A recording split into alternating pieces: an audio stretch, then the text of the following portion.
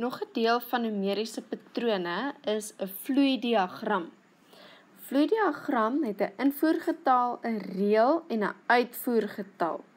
Let mooi op dat ons hierdie woord reël gebruik, nie patroon nie.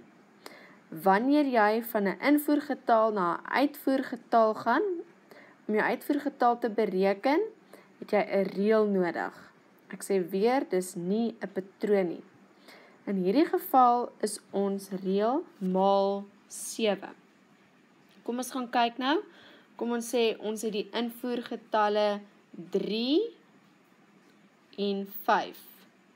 OK? Die reël is maal 7. So 3 maal 7 is 21 en 5 maal 7 is 35.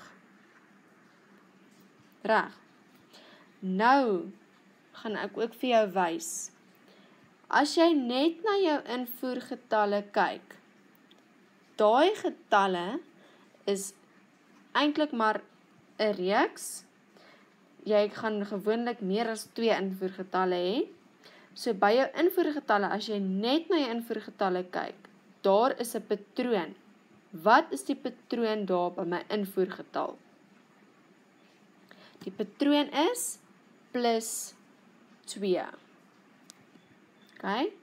Nou kan ek verder gaan en ek kan gaan kyk hierso by my uitvoergetalle. Wat is my patroon by my uitvoergetalle? Want my uitvoergetalle is basies maar in 'n ry, die rye is nou net onder mekaar, reeksgetal, en die patroon daar is plus 14. Die patroon hier is plus 14. So wanneer ek van invoergetal na uitvoergetal beweeg, gebruik ek 'n reël, en wanneer ek 'n reeks getalle het, wat alles, soos hier met die invoergetalle staan dit nou onder mekaar, maar ek gaan ook vir jou wys in die tabel staan dit langs mekaar, daar het ons 'n patroon, en ek kan hier by my uitvoergetalle, wat ook 'n reeks is, het ek 'n patroon.